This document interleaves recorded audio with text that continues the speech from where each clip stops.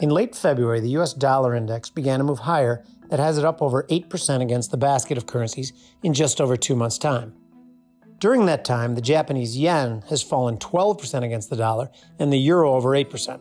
Of course, the yen's move comes in the face of a pivot to a more dovish monetary stance by the BOJ, and the euro's the potential for a slowing economy due to disruptions in Russian energy.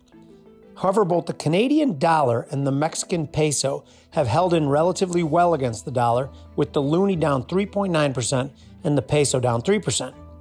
Not coincidentally, the Mexican central bank has raised rates 7 straight times and currently has an overnight rate of 6.5%, compared to 0.5% in the US.